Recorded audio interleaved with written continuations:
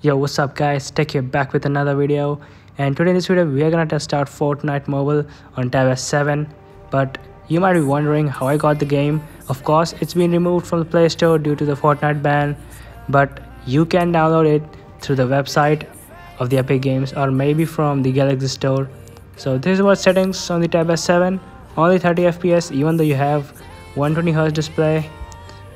I know it's kind of disappointing, but still we might get to see 120 FPS later on when it's completely released. For right now, the time being, it's only for the pre-orders available.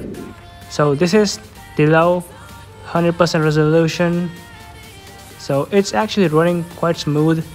It's stable 30 FPS, and yeah, it's actually kind of playable because so many people are still playing 30 FPS, a device worse than this one.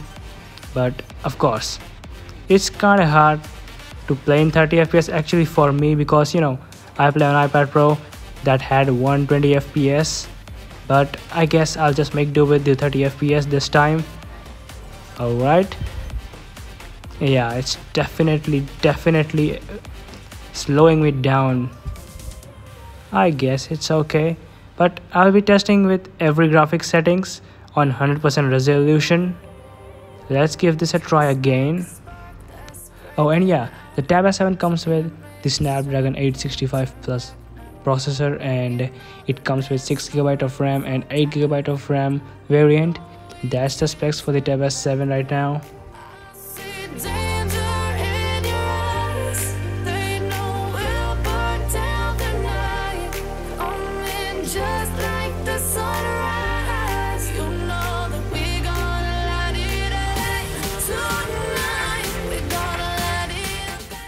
Alright now guys, I'm gonna switch to the medium quality settings for the graphics at the 100% resolution with 30 FPS.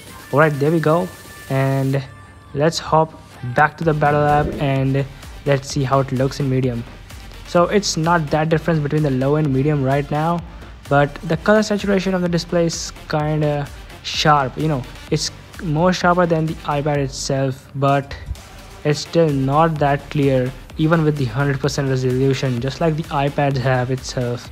Dude, this is definitely not a big difference, but still it's playable with medium 100% resolution. The FPS we're getting is 30 and it's kind of stable. I don't think it's a difference. Yeah, it's definitely not a difference, but still it's okay. Low, that's it. Medium is better than low, of course.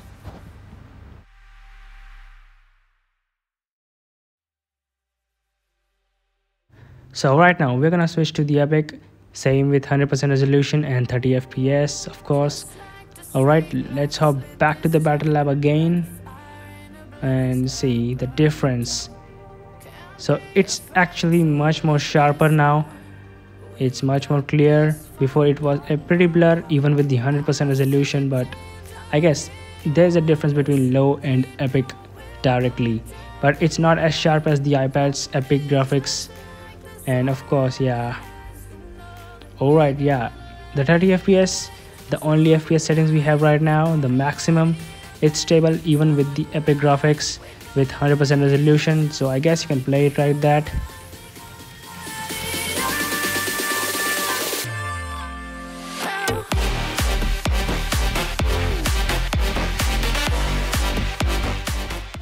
Alright, now listen me carefully. I'm gonna switch to the max settings, that is the Epic plus 30 FPS plus 100% resolution. And listen me carefully, I think that there is no difference between the Epic and the high graphics, but there will be a max difference between the graphics if you switch from low and directly to the Epic graphics. So yeah, that's why you might not find any kind of difference between the high or Epic, but there is the max difference between the graphics with low and then directly switch with the Epic one. So of course it's on 30 FPS max right now and it's stable, so you can play without any problem even with the 100% resolution.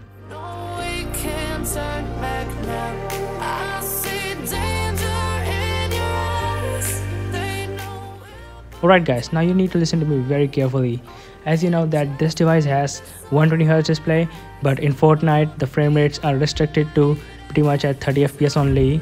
But you know, I'll make this video again once the Epic optimizes this device with 120 fps added frame rates. And of course, even if Epic only gives it 60 or maybe 90, I'll upload it again to see everything how it works. So that's it guys, the Tab S7 with Fortnite restricted pretty much to 30 fps only. Hope you guys enjoyed this video. If you did, of course, go and just blast that like button. Thanks for watching. Peace out.